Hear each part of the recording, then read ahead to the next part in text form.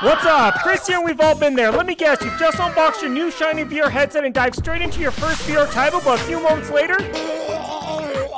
So what is VR sickness? Well, in a nutshell, it's when your eyes are perceiving motion that your body is not. That's typically not normal, so your brain starts to think there may be an issue, and then... I don't feel so good. Fortunately, you can and will overcome it, which is known as getting your VR legs by following these 3 rules. The first and most important rule is do not force it. If you start to feel sick, stop immediately until you begin to feel better. If you keep going, it'll only get worse, and you'll even start training your brain that VR equals sick, which is counterproductive. Rule 2 is use the comfort ratings. These are here for a reason, and most games have them. Start with the most comfortable games, which are generally the ones that have you in a fixed position with no simulated motion. From there, games where you are fixed but the game moves you are good, and after that you can start moving yourself.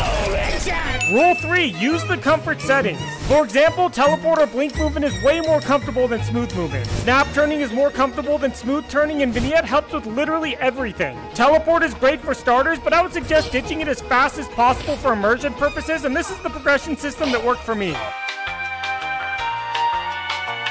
Now for some additional tips and tricks, having a fan blowing on your face can help. It gives your body a sense of movement and direction. If turning is still causing you problems, people often find it useful to physically turn their bodies instead, so give that a shot. Movement also generally has a few settings such as head and hand orientation, which means you go in the direction those are pointed. I've always personally found head-oriented movement to be more comfortable because I like moving towards what I'm looking at. Also, frames matter, so if you're not on a NASA supercomputer, turn down your settings to ensure you are running at a stable 90 FPS. For quests, it's best to avoid poorly optimized games like VRChat altogether. And for the love of God, avoid flipping, barrel rolls, and any other uncontrolled movement.